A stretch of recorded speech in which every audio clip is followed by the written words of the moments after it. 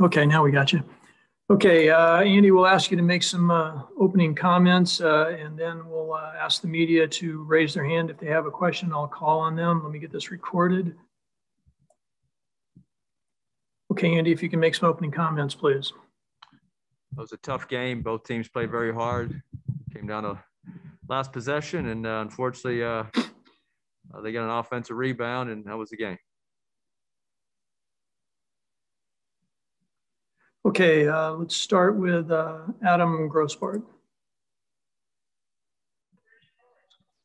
Andy, the team started really slow on offense, and Chavez had that elbow, and Ethan with his technical foul. Did you feel like the team came out, without the right amount of poise for this type of game? No, didn't think that. We just weren't playing very well offensively to start the game. I think we turned the ball over a few times and we missed a lot of shots, and we weren't. Our offense wasn't flowing like it has been the last 2 weeks, and then we started to really move the ball, play well, and started to shoot a very high percentage after that. We shot 60% in the second half, 52 for the game. So our guys really turned it on. But no, our guys were ready to play. They just didn't play very well. Okay, we'll go to Mark Culkin now.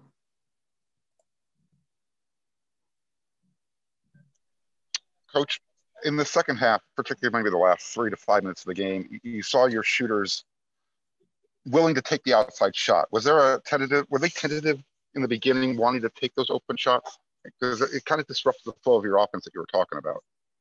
Well, it's an issue. Like Ethan, when he charged with about 5 or 6 minutes left in the game, we were down 2, and he had a wide open 3 when Evan threw it out, and instead of shooting it, he drove and got a charge call. And we've been telling Ethan and Drew and our other guys, if you're open, you have to shoot that. It really hurts our offense if our guards are open and they don't take open shots. So I was happy to see Drew. Drew made a big one down the stretch for us, and Taj made a couple big ones. But yeah, you can't. It's hard to run offense if the teams can sag in a lane and double your bigs or double Evan, and then no one wants to shoot from the perimeter. So the last few minutes, we took those shots and got back in the game and tied it up.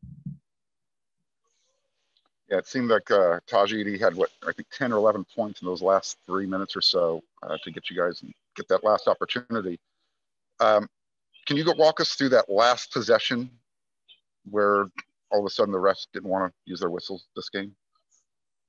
You mean on the out of bounds play that we ran the full court? Yeah, the last possession where you didn't even they didn't get the shot off. Well, we executed it perfectly, and Evan got the ball in the middle. Taj broke, and McKinley Wright pushed him in the back, right in front of our bench, and that was the game. And they didn't call a foul.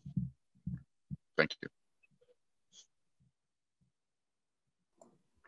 Okay, Rich Rubin. Andy, at the half, the rebounding was even for both teams, but in the second half, they seemed to control the boards, particularly the offensive boards. Is there any reason that they were so successful rebounding the ball? Well, we had our hands on some balls, and it seemed like we had our hands on probably 4 or 5 defensive rebounds, and we just couldn't come up with it. It was frustrating to watch because they had 5. Looking at the stats, there's 5 team offensive rebounds, which means the ball gets tipped out of bounds, or we had our hands on it and the ball gets tipped out of bounds. So it's not attributed to a particular player. It's attributed just to a team because we couldn't come up with a ball. So we've been a very good rebounding team all year, but tonight we just had our hands on a lot of them, just couldn't come up with it. Andy, what did you say to the players in the locker room? Obviously there's disappointment, but there's a big week coming up. Well, we played very hard tonight. We got back in the game. We tied it up. We cut it. We had a chance to take the lead with probably about 6 or 7 minutes left. Isaiah White missed a 3 from the left corner. And then McKinley Wright went down and got fouled. So instead of being, we had a chance to take the lead on that. Ethan, I think, also had a chance to shoot that 3 when he got that charge and either tie it or take the lead. So we had our chances, and then they made a few more shots, and I was very proud of our team, how we fought back at the end. The last 3 minutes, we tied it up again. So look, we battled. That was a very physical basketball game, and they just made the last play.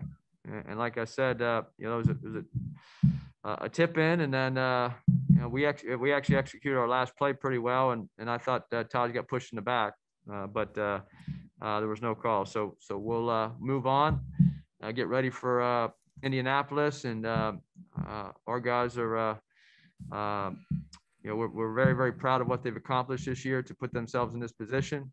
Sure, we would have liked to have won this game tonight, but we didn't. So we have to keep our heads up. Our players have to realize they've accomplished a lot. But at the same time, it's a new season. Everybody is going to be one and done once we get to Indianapolis, and they have to realize that every possession will matter whenever we play our first game. Thanks, Andy. Okay, Ryan Karchi. Andy, Evan had, 26 points again tonight, 52 over the last 2 games. What's he proven to you over this stretch of this Pac-12 tournament? Well, he's been very aggressive offensively, and he's played really well. I asked him if he needed a break at the 12-minute mark, and it was a timeout, and he said he didn't need one, and played 39 minutes tonight. So just a guy to be able to play that long and that well with that type of stamina is pretty impressive for someone that big, and he exerts so much energy on both sides of the ball. So very proud of Evan, his development. He's really improved as a player throughout the season, and we are going to need him to play at this level starting at the end of this week. And Andy, you guys have lost 7 in a row to Colorado. Each of those games, you guys have been out-rebounded. What is it about this team, especially? I know this season you haven't been out-rebounded by many teams. What is it about this team, especially, that gives you trouble?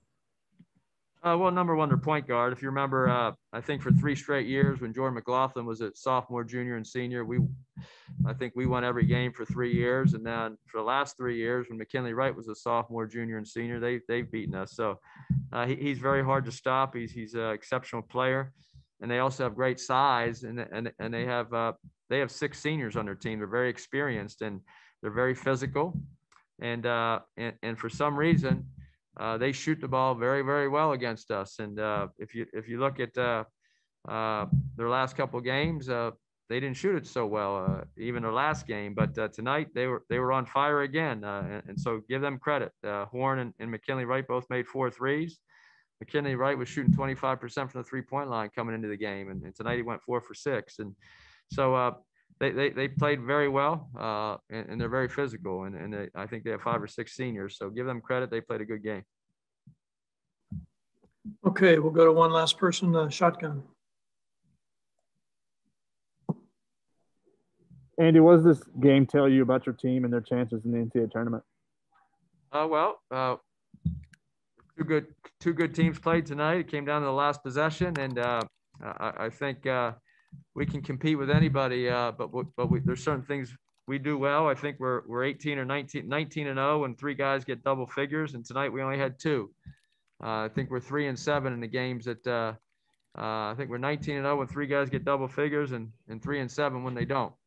Tonight we only had 2. So last night we had 6 guys in double figures. So we need a third score. We need to be able to put up 70-some points against a really good offensive team like Colorado is. Tonight we had 70 even.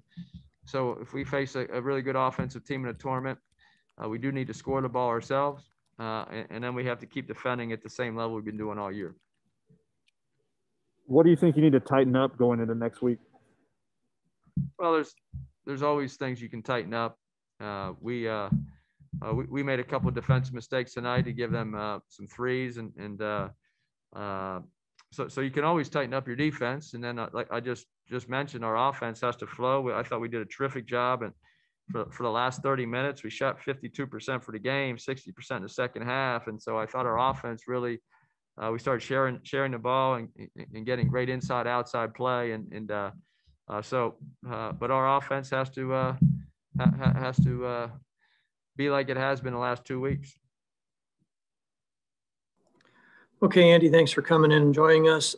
We will talk to you on Sunday at 4 p.m. after the NCAA selection show. A reminder to the media, Andy and a player or two will be available on the Zoom link that we've used during the regular season for our post-game pressers, so you can catch us then. So with that, Andy, we'll let you go. I think we have Taj Edie ready to bring up, so thank you.